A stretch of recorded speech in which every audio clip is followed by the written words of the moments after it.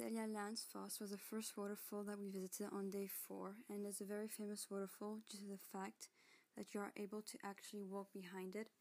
It drops 40 meters over the cliffs of the former coastline, also known as a relic cliff, and is located between Gullfoss and Gullfoss.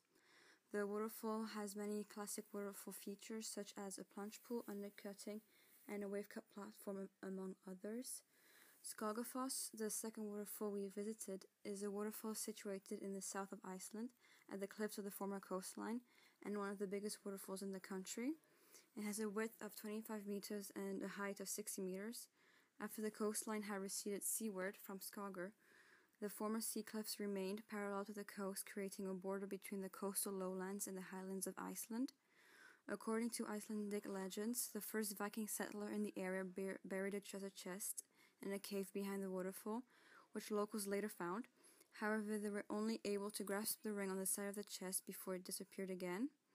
It is believed that this ring was given to the local church and is now in a museum, but it is doubtful whether it gives any credence to the legend.